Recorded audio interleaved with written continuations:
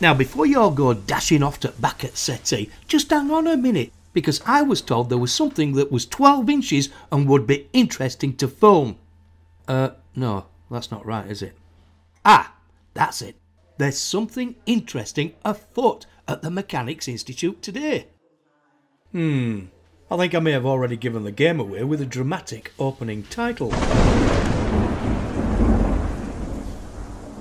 During its 150 years of being a centre for Eccleshillians, the Mechanics Institute has been and seen many things, including that of a much loved and well attended picture house from between 1911 and 1931. Now that I've set the scene and everything's set up and a fish butty lunch is settled, let's hear from the prospective project's organisers. Hello, my name is Michael Kennefick and I'm from Eccleshill Community Association Limited. I'm the centre manager here. We're based in Eccleshill in Bradford, BD2. I'm here to tell you about the project that we're trying to promote at the centre, and it's bringing it back to its roots. Eccleshill, the Mechanics Institute, which is the building's name, was originally founded by mill workers, and back in 1911 it was a cinema. Basically what we're trying to do is set up a project which we are looking for funding from the lottery, hopefully, to set up this cinema, to rekindle its roots again. I work for Adult Services and I'm a project worker developing wellbeing cafes and then monitoring and overseeing what happens. Wellbeing cafes are a preventative service within adult services for older people that are very, very vulnerable, isolated, becoming quite forgetful, people with dementia and their spouses and carers to come along too. The cafes, we have 25 of them across Bradford and Airedale, and they run monthly. They're in for 2 hours and they provide support for people with dementia, for older, most vulnerable people. In that we have entertainment there, but we also provide an awful lot of support ongoingly with any issues that might be appropriate to them at that moment in time. I was approached by Anita Bolland to actually raise awareness of this project across the actual cafes. I'm a community development worker with Ravenscliffe Community Development Project, which is just a mile down the road from here. Been working with the Eccleshill Centre for some years now, helping Nick on various projects, and our current project is to bring back the picture house to Eccleshill. So I'm working with them on a lottery bid to get some money to buy some screening and to buy the licences, because the film's not very expensive, but to put the licence on each month is quite pricey. If it works and it's successful, people will sustain it by coming every month and paying for it. So the best thing about it is, I mean, the building's a bit shabby, but the building is loved by hundreds of people in the area, and we've got an awful lot of older people in the area. And a lot of older people don't like to go out to the modern picture houses, you know, the cinema blocks. They're a bit intimidating. And it's not somewhere you'd want to go on your own necessarily. So in a community setting like this, we think we're more engaging and more comfortable. Don't hog all them to yourself, I'll have one place, thank you very much. So that's the best thing, you can't have noisy things at the pictures, can you?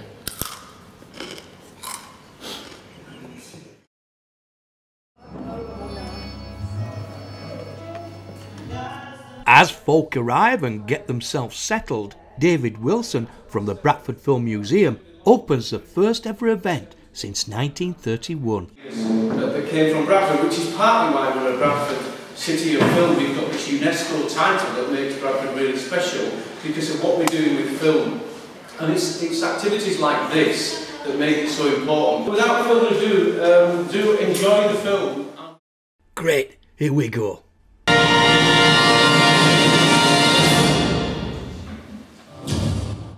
Well, I'm sorry I can't show you the movie, but in no time at all, we're at the interval. Now, I couldn't decide whether to have a steaming hot dog with glazed onions, popcorn, French fries, or an ice cream cone. So I had the lot. And of course, this is the time to have a chat and get some very important feedback. It's actually a very good film choice, isn't it? So what do you think of it so far? I've really enjoyed it. I've never seen this film before. It's a good cast and I think it's quite funny. So what about the venue itself? Well, I used to come here years ago to a running club, and we used to use this room. I think the venue is really good for people who live locally.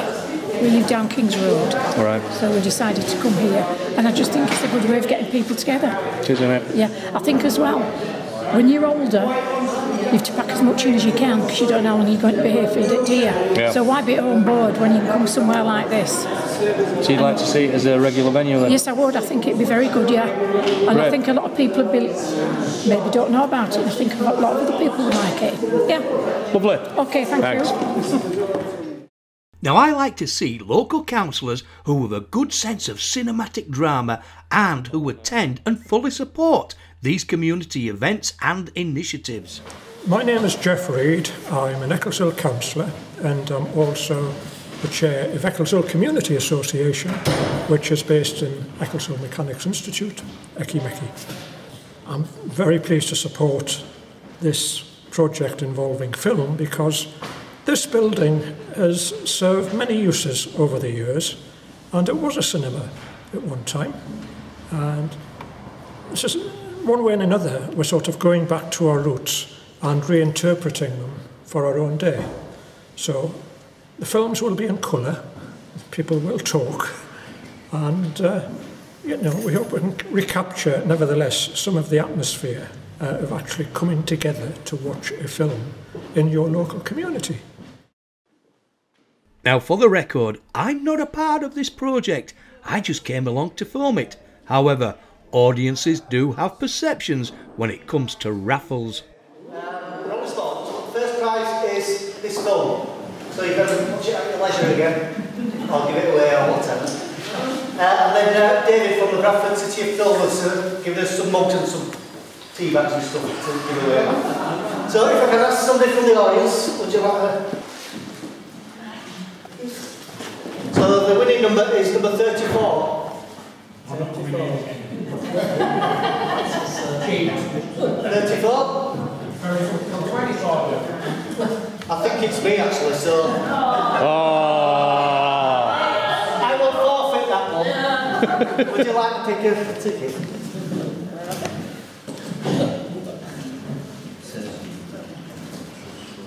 Right, this is me. Number 17. Oh no, I've got it here.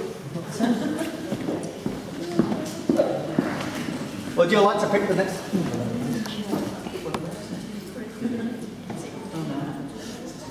And it's number 2. Oh no, that's me. No, I'll forfeit that. Forfeit? Yeah. So, the first ticket drawn out is Mike's, the manager's, and the third ticket drawn is mine. Now, did you notice my pause as I'm feeling the steely gazes of the audience upon me? Do you know how long I have waited to win a much coveted Bradford Film Museum mug and a box of Tetley tea bags? You have no idea. Now we'll get back to your film then. As we leave the audience to enjoy the final half of the movie, why don't we take a brief look at some of the history of the Mechanics Institute as a picture palace cinema.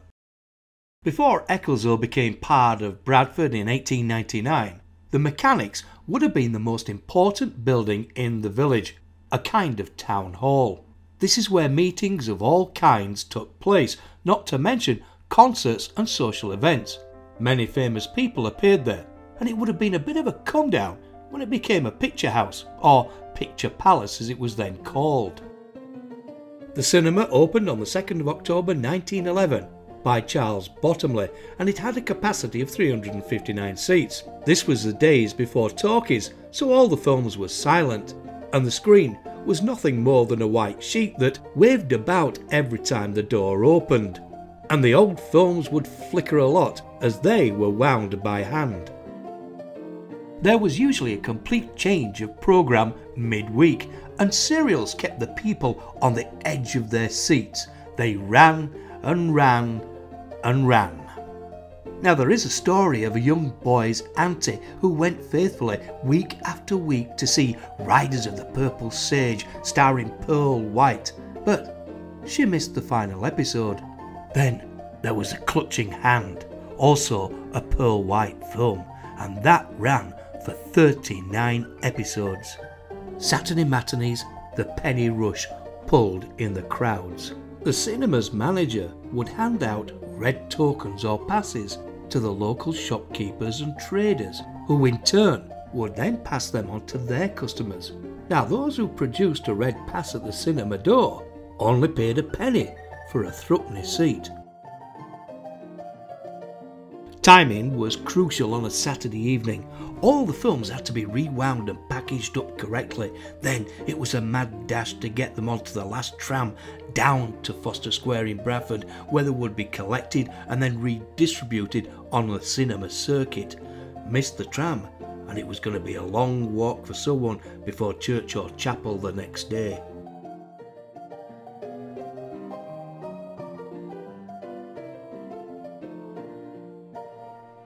The construction of the Regal Cinema on Norman Lane in 1929 introduced plush seating, palatial surroundings and a whole new perspective towards a visit to the cinema. Eccleshill's old picture palace soon fell out of favour with the locals, and it closed in 1931 after 20 years in business. Now, I've pulled just snippets of information from some of the publications produced by Eccleshill's Historical Society, which is itself based in the Mechanics Institute. They're excellent little books, full of local knowledge, stories, tales and information, more often than not guaranteed to get you thinking, chuckling and seeing Eccleshill in a different light. Well worth a purchase. Ah, I see the movie's about to finish.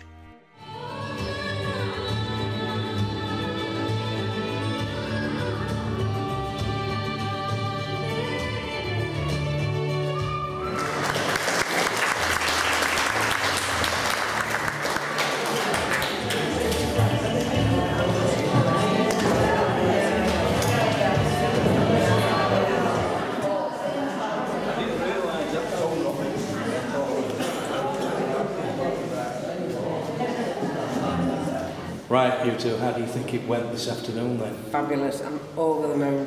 Thrilled to death, amazed, gobsmacked, loved it. What else do you want to know?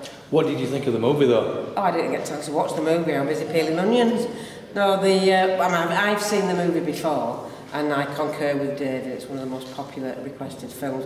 What I enjoyed was watching people watch the movie, and I could see them being drawn into it, eyes filling up, laughing, chatting, and that's what it's all about, just getting people engaged and involved. So I was watching the people watching the movie, and I know it's been a success, and I know people have come out and said how much they've enjoyed it. I was looking at the reactions of the people watching the movie itself throughout the day, because I was sat in front of them. Yeah.